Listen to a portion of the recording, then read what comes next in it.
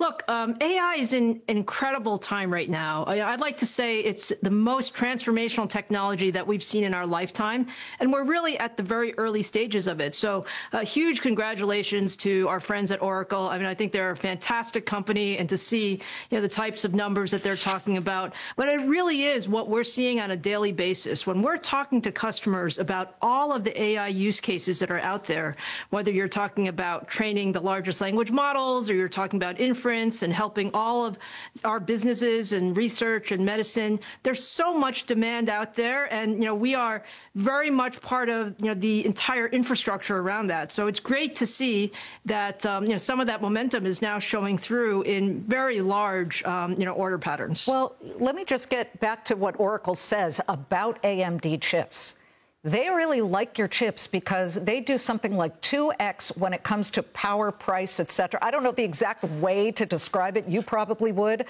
But they say that you guys outpace rivals in that regard. That's a story that I feel like hasn't really gotten out there. Can you kind of drill down a bit on that and what it is that the Oracles of the world and anybody else says, you know what, I'll go with AMD over, who knows, Nvidia, Broadcom, whoever?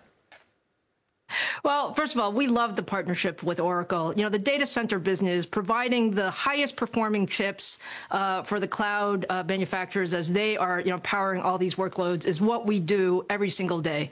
And our job is just to push the bleeding edge of technology. So, Oracle, we've had a partnership for many, many years, really over the last 7, 8, 9 years.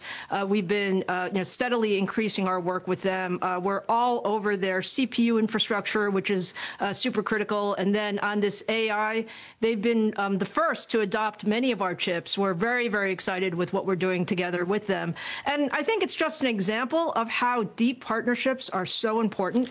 I mean, when we talk to all of these, AI, cloud leaders, it's really about, how can we make 1 + 1 greater than 3? And it's how we take our technology plus their infrastructure, really trying to get this in the hands of those who need as much AI computing power as possible. So this is a great example. I mean, we've grown a ton in our data center business. It's more than half of our business today. And the key is we want to provide tremendous value, but also a long-term roadmap that allows you to think out, 3 to 5 years to build the best of what you need for data center infrastructure. Well, this news about OpenAI striking the $300 billion purchase of compute power and the cloud infrastructure products that Oracle has is definitely a fascinating headline, especially considering that recently Sam Altman was heard saying that AI is in a little bit of maybe a short-term bubble.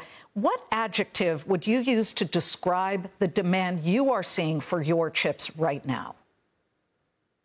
I would say, Liz, there's a lot of conversation about what's happening this quarter or next quarter. I think we have to look over the long term, and I think that's what you've seen from some of the recent market projections. I mean, we've said over the last few months, we've actually said, we believe that the AI infrastructure for silicon, which is our chips, will be over 500 billion over the next couple of years, and that's just an amazingly large number if you think about the growth rates there. And what that means is that people just need more compute. Like, compute is now the way we unlock intelligence for businesses. And from that standpoint, everybody wants more compute. We want to invest more.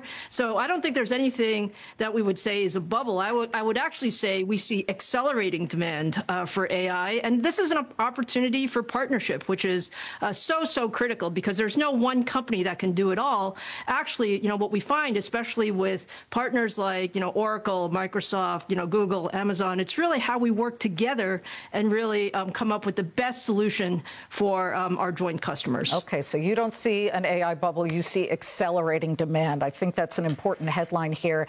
And to that point, what's the demand for your products, for your chips right now coming from China? And I bring this up because, as we all know, after a couple of months of saying, President Trump saying you can't sell these fancy chips to China, he agreed to let you and your rival, Nvidia, get licenses to sell chips to China in exchange for a 15% cut to the U.S. government of the revenues you get from your China sales. Let me start with the revenue that you expect to get and what you're hearing from Chinese customers. Well, Liz, let me start first with saying that, this administration has been really proactive in working with us in terms of the technology industry to figure out how we ensure that American AI actually leads the world. And we're very thankful for that. Had the opportunity to be at the White House last week, and that was a big topic of conversation, is how do we accelerate the rate and pace of innovation for U.S. AI? China is an important market to us. Our semiconductors, our chips are also important for national security, so it is very much a balance.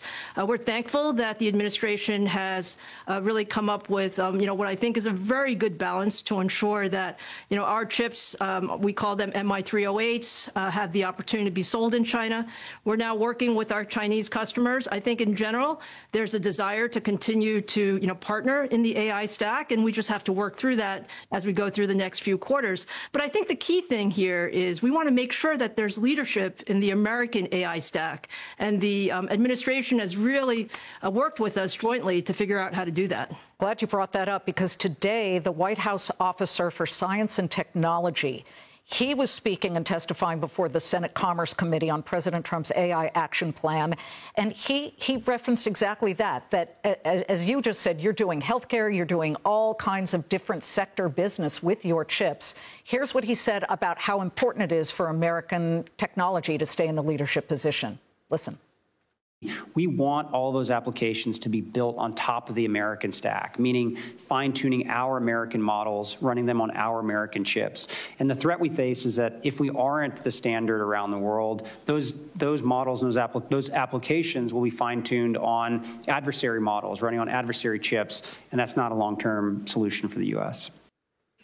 So this is a different tone from what some China hawks say is a problem, because if you give this type of technology, let's just say you sell some of your great chips to them, they will basically tear them down, look at them, and then copy them. Are you not worried at all about that?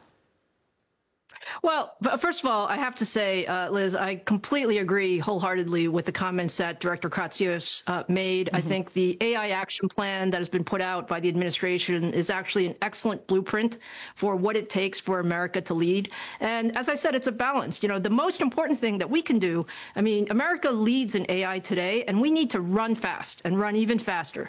And having more sort of the rest of the world really relying on our technology stack actually helps us run faster. And so it is very much a balance. I think we've found a good balance, frankly. We are innovating incredibly fast. We've taken what used to be a cycle where we would put out sort of new generations every 2 years. We've now shrunk that in half. And so now we're putting out new generations every year of this technology, pushing the bleeding edge. And the fact that we want to have more of the world using our AI stack, and this administration is going to help us do that, I think is an excellent partnership. Well, we're showing pictures of you with President Trump, I believe, in the Oval Office.